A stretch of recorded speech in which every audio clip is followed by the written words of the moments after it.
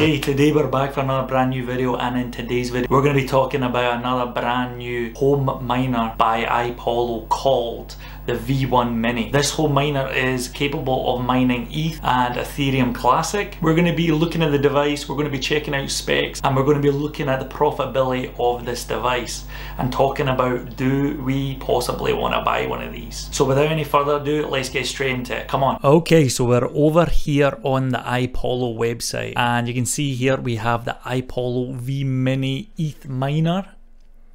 There you go, there's some pictures. It's looking pretty smooth in a silver case. It's a wee bit like the G1 Mini, if you've ever heard of the G1 Mini iPollo. And then we go and look at the product specs, and they're saying it is gigahash 0.3, so that's 300 megahash. You have a power consumption of 190, I presume, watts.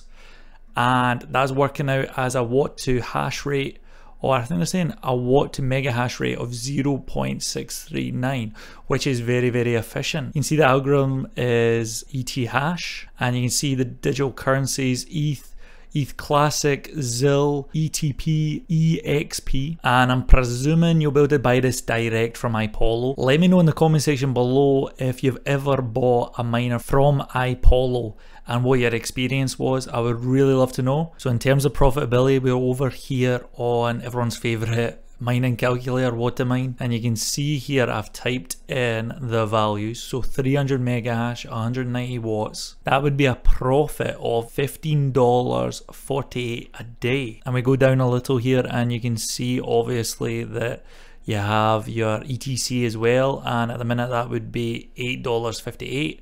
And you can also read off the other coins there yourself if you just pause the vid. It looks to me that not only are they bringing out just an ETH home miner, they're also going to be bringing out a specific ETH Classic home miner, and you can see the difference here. They're calling it a V Mini Classic ETC miner. Got a different color in the images here. The parameters are different. There's a different power consumption and a different hash rate. And if you look in the digital currencies, you cannot mine ETH. It is ETH Classic and the other coins, but no ETH. I'm reading into why they have two devices here, and I'm presuming they have the two devices because the ETH device is going to have a higher memory capacity. It's going to have a higher memory capacity in order to deal with the DAG size change, which is coming in June, July. This summer coming, so that you'll be able to mine ETH long term. Well, I presume this ETC miner, because it doesn't need that headroom to incorporate the DAG size change.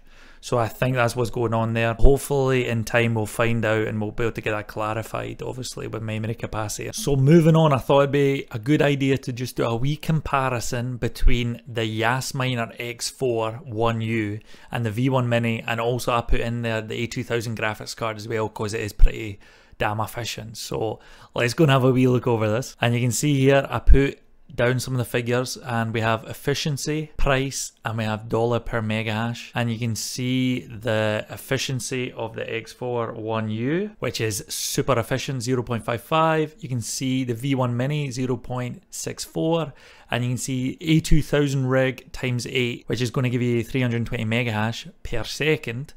Well, in that config, that is a 1.6 watt to mega hash. So just running over that, you can see all the figures. It's going to be so interesting to see what the price of the V1 Mini is going to be. The efficiency is pretty damn good, and the thing you have to consider is obviously the X4-1U. You're not going to be able to mine straight Ethereum. Probably, I would imagine, past the summer. They quote on the website 09/2022. In the next couple of months, you won't be able to mine ETH on the X4-1U, so this is not actually going to be an option. So that has to be considered. So the V1 Mini is pretty interesting, and I would be interested in buying it personally. So can't wait to find that out. If anyone knows what the price of the V1 Mini is going to be, please put it down in the comment section below. I'm sure it's going to be really, really useful for the community in general, so please do that. If you know when it's coming out as well, please let us know down below as well. Something else that I haven't seen in terms of this miner is supposed to be for home mining.